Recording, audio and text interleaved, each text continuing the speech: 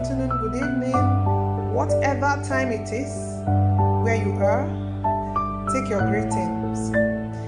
Today in my video, I'm going to show you how I make oha soup. Oha soup is a kind of soup that Igbos are known for. You know, it's one of the Igbo soup, special soup. So that's what I'm going to show you how I prepare today. Now here, I have the oha itself. It's been in the freezer and I'm even going to put it back now immediately because otherwise it will melt. So I'll bring it out again when I want to add it to the soup. So this one is the oha. Here is the ede. I'm going to use ede to thicken the soup. I'm yet to boil it. I'll cut each into two. I'm not going to peel it. I'll cut each into two, boil it, then match it kind of to thicken the soup. I have salt in here. Of course, salt is inevitable. When we cook, we need our salt always. Here is ogili. It's Igbo special kind of ingredients for making soup. It gives this aroma in the soup, so I'm going to use it. Here is my red oil. Here I have stock fish and dry fish. Here is shaki. Over here, crayfish, fresh pepper cubes. Here I have ice fish. I'm going to use. I love ice fish. I love the taste of my food, especially if it has to do with sauce, soup. I like it. And here I have the meat I'm going to use. It's mixed. I have beef, I have chicken. Okay, so let's go to the cooking proper. If there's anything I have not shown to you here, I will let you know later. Okay, so let's go and start doing the business. Here I've put the meat on fire. It's on fire now. The stock fish is inside already. I'm going to boil it as usual, kind of seasoning, you know. But I've not added the shaki yet because it's soft. It's not that firm, you know. If I should add it now, before you know it to get them too soft, and the dry fish too will come in later, and the ice fish I'll add it later. Okay, so it's like this now and it's on fire.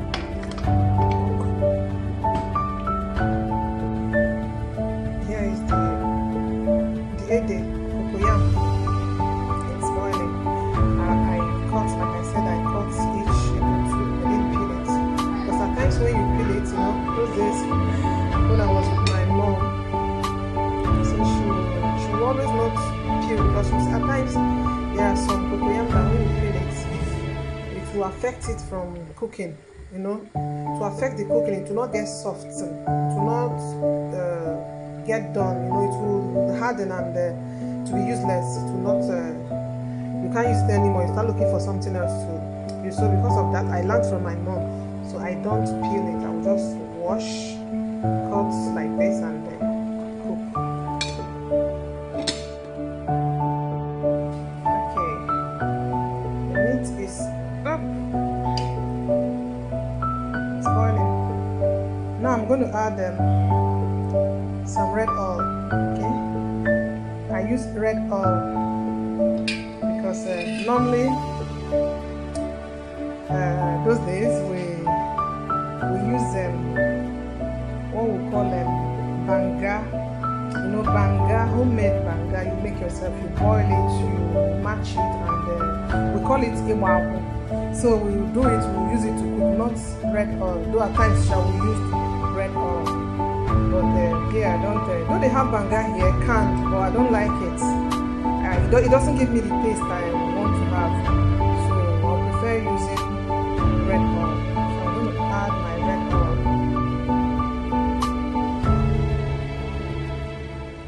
I'm going to add 2 of this.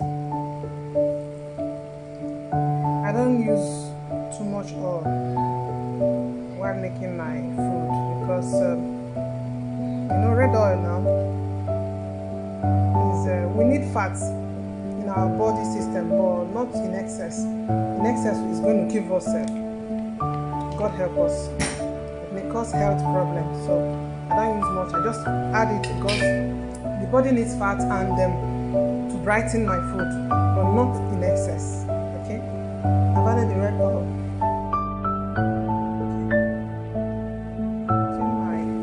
Ice fish. This ice fish, I'm adding it now because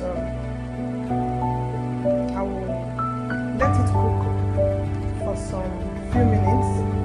I will not leave it, it will not remain until the soup is ready. Why? Because it's in the course of stirring the soup, you know, it may get scattered and the bones, you know, they are not good, especially where there are cakes. I have cakes still tender kind of, so I'm only adding it now so it boils and the taste gets extracted into the soup, you know, into the sauce, so the taste will be there. Then after that I'm going to remove the fish, then maybe add it back almost at the end, or at times I wouldn't even add it back. When the soup is ready I can now throw it inside the soup. Of course I'm going to put my soup in the freezer so to not give it any negative get it sour or something like that.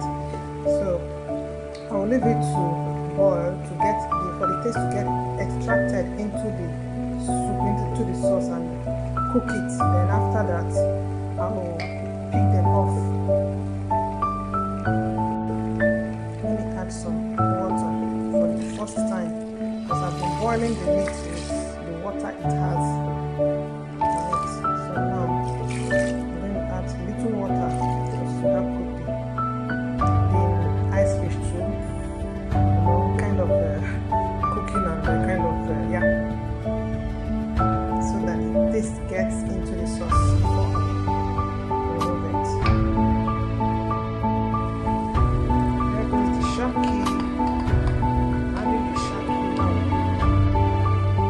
Adding the pepper.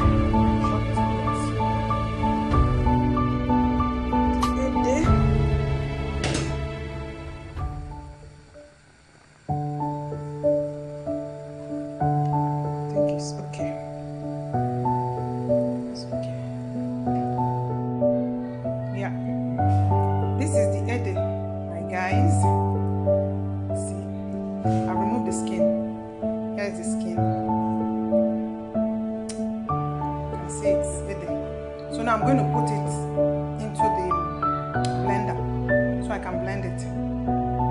Yeah, the ede is here. I actually added my crayfish inside too. Let me use 1 stone to get my 2 birds since I'm blending. Otherwise I would have as well used my blender for dried ingredients.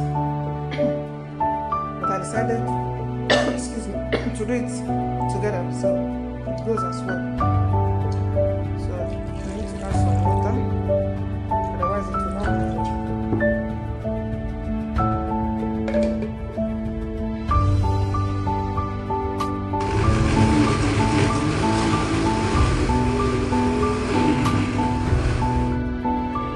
Yeah, I've added my the cocoyam. It's here to thicken the soup for us.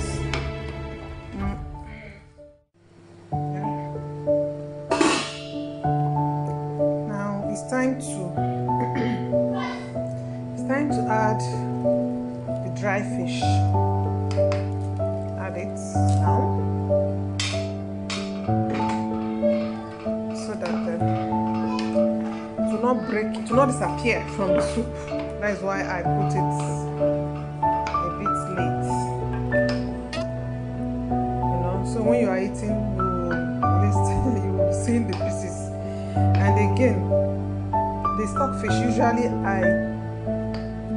cook for some time, then I bring it out and break it into smaller pieces, just, you know, smaller pieces. So you know, when you eat like we from we Igbos, we like, when we are eating, we are getting the pieces, you know, the pieces of fish and all that accompanied. So that is it. I do it like that. So I've already made them into that form, that smaller pieces. Like you know is in. Let's see how far it will go. Take it. If it's not enough, I'll be adding to it until I get the desired texture I want. Guys, this is the ogili. The ogili isi. I'm mixing it with water. And I'll put it inside the pot, inside the soup.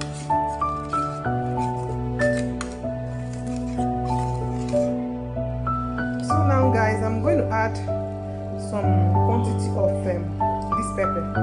It's the Cameroon type of pepper, blended. Just a little quantity because otherwise it will be too peppery, and my kids, to be an excuse, extra excuse, because they don't eat. So I've added it. Oh my people, do you know, I almost forgot this. This is Oziza. You know, I was not getting the aroma. I was like, oh, this is not my Oforao. This is not the aroma. So I now get to remember that I have not added it. So this is it. I'm putting now. This is it. I love it.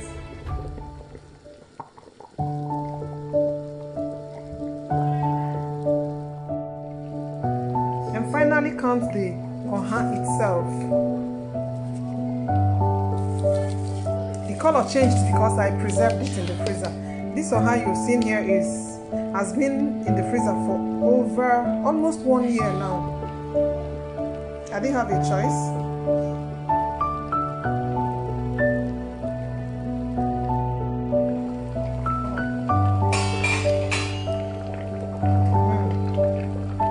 Dear people, the soup is ready. The oha soup is ready. You see it.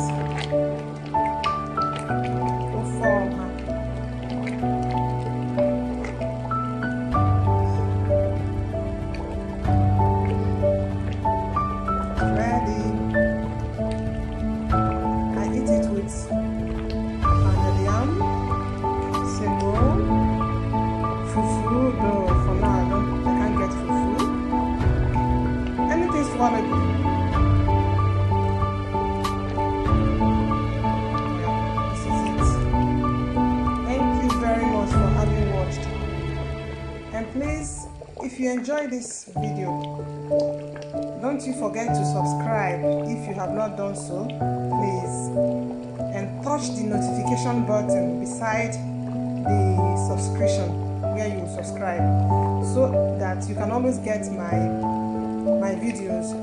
Okay, and finally, don't forget to leave your comments. Like, you touch the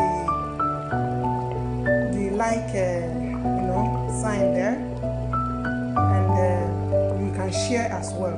Thank you very much for having viewed. Okay, may God bless you all, and hope to see you very soon in my next video, in our next video, because we have different, it's not only cooking we do other things.